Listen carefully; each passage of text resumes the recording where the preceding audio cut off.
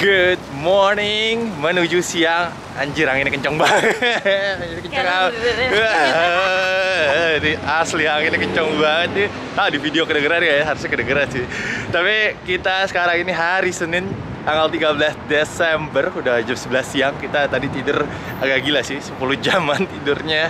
Karena lagi mau menuju tempat breakfast, salah satu tempat favorit kita juga nih. Rubis and Ami Leondore.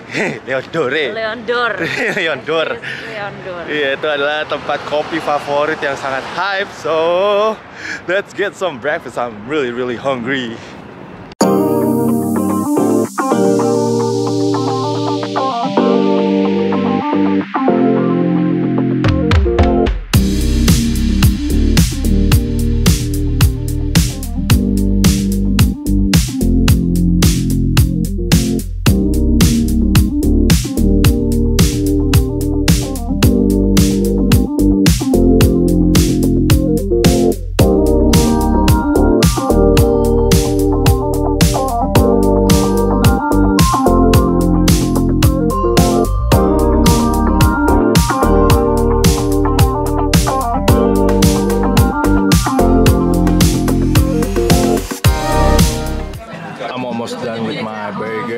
Walaupun kelihatannya nggak gitu menarik ya, tapi enak juga. But this is the best though.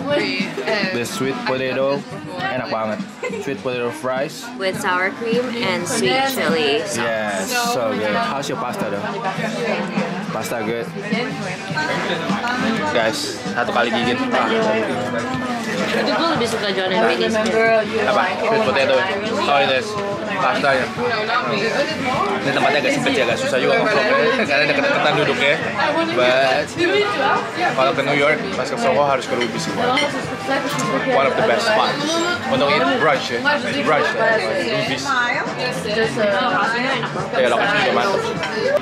Brunch udah selesai, sekarang saatnya kita ke tempat salah satu yang favorit, yaitu Leondore.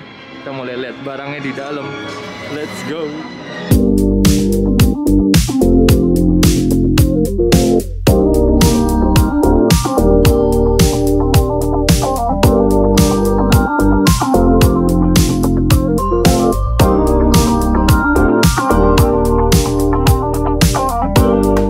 Masuk, akhirnya beli sesuatu di dalam, dan juga yang pastinya beli kopinya.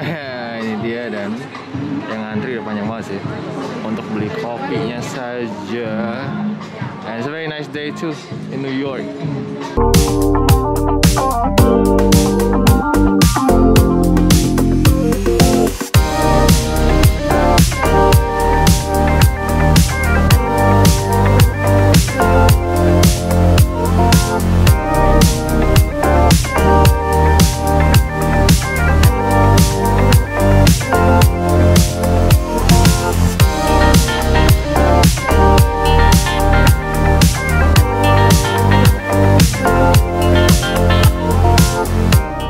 Kita tadi udah selesai jalan-jalan ke Leondore dan juga ke Off-White. Tadi kita di Off-White lihat-lihat sih cukup lama sih di dalam. Keren banget tokonya di sini. Dia kayak toko pertama di US tuh. Kayak toko pertama di US ya. Permanent store. Oke. Jadi di luar masih ada bunga-bunga. Rest in peace though to Virgil. And now kita mau naik subway abis ini. Mau pulang dulu bentar, terus tuh naik subway untuk ke City. Kita akan ke NBA Store. I'm so hyped.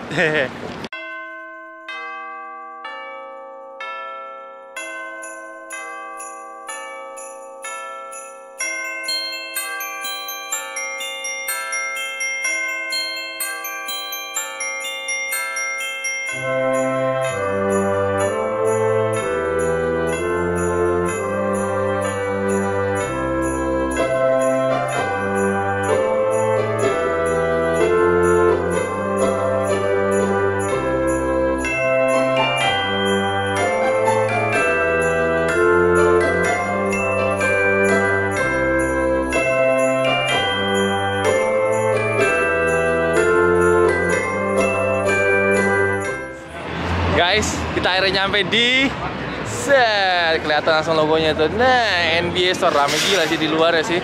Di dalam biasanya nggak boleh video, tapi kita colong-colong dikit lah ya videonya lah ya. Yuk, let's go in guys. Ada Lonzo, ada DeRozan.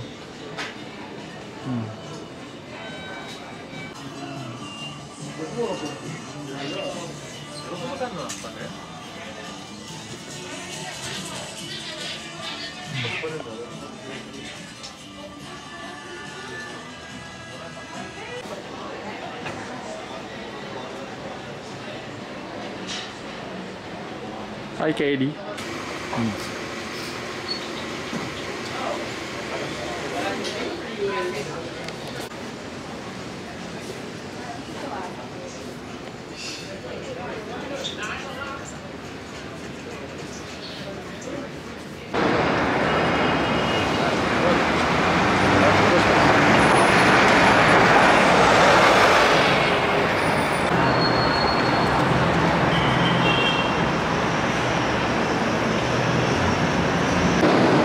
Sekarang kita ada di depannya The Plaza Hotel. Ini hotel yang paling legendaris nih di New York.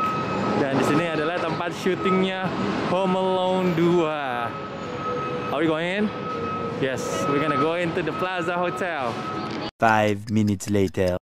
Maaf guys, ternyata kena prank kalian semua. Nggak bisa masuk guys, ternyata udah ditutup hanya untuk hotel guest aja. Tadi kita tuh mau ngeteh gitu di bawah, beli minum. Ternyata di bawah food courtnya pun juga udah tutup setelah COVID. Kita nggak pernah buka lagi sih. So sayang banget sih guys, belum bisa ajak kalian masuk ke dalam hotel yang paling legendaris di New York. Jadi cara kita belum tahu nih. Kita aminin satu hari kita bisa tinggal di sana. Amin, semoga kita bisa nginep sini di The Plaza one day. Sekarang lagi bingung nih mau nyari minum di mana nih. Sekarang ini kita lagi ada di depannya Radio City Music Hall. Ini salah satu tempat yang lumayan rame ya. Ini kayak ada show juga sih di depan sih. And dekat sini ada ini nih food truck, food court lah ya kalau di sini ya. Dan ini juga ada lampu-lampu Natal semua sih. Kira-kira vibes-nya kayak gini nih, Christmas vibes-nya di New York. Kita sekarang udah ada di Rockefeller. Ini Christmas tree yang sangat terkenal. Orang-orang suka foto semua dan ini rame banget sih. Crazy. Ramenya rame banget guys. Tapi ini keren banget ya. Lampu Natal ya, apa? Pohon Natal ya. Ini yang paling famous nih. So guys, we're eating at Yakitori's place and this guy don't want to share, right? Yeah. We ain't sharing. Shareable? No. It's in my spoon. So we're gonna do a proper introduction. This is my friend Emerald, Indo, and this is Bobby, and this is Ed, Filipino. Kumusta po? Oh man, I wish I could reply back.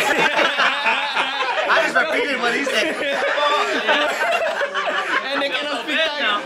And they cannot speak Tagalog. I know, I just let down the whole country right now.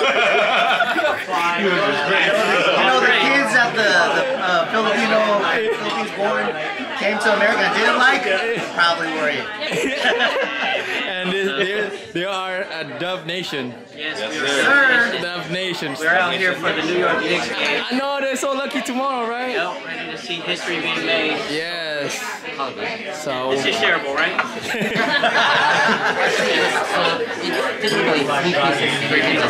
Yeah, gotcha. Thank you.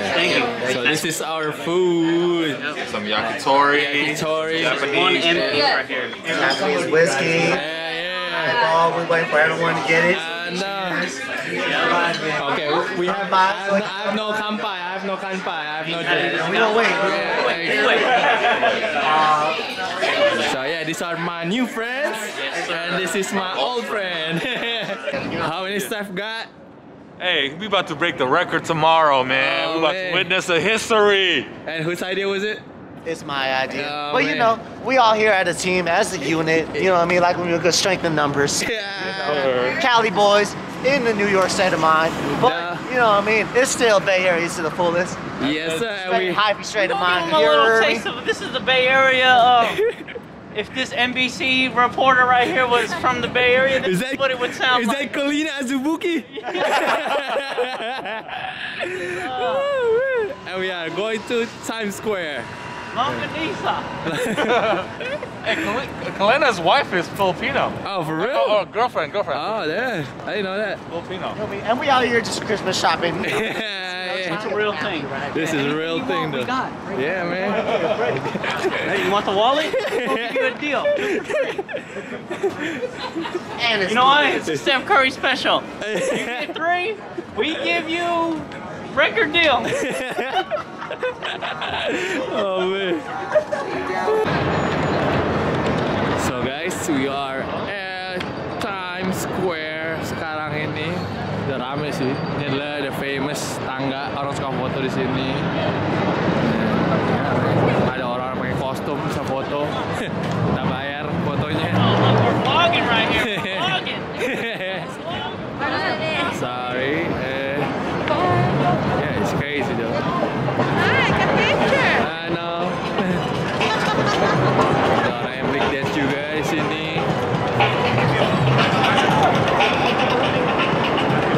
Kira-kira kayak gini lah guys. Banyak TV-TV-nya sih. TV-TV-nya ini yang bikin menarik. Ntar tahun baru acaranya ada di sini juga.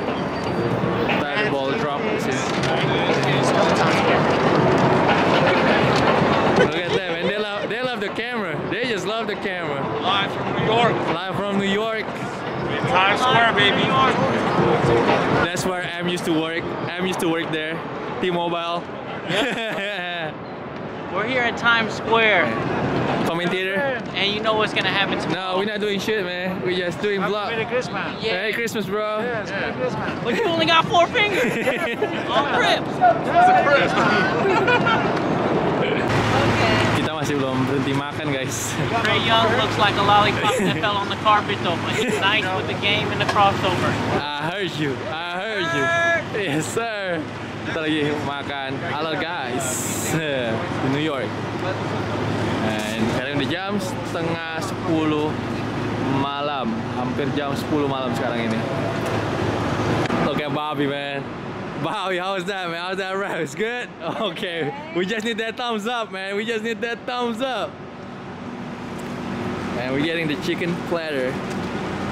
Masih OTW dibuka. Okay, here we go.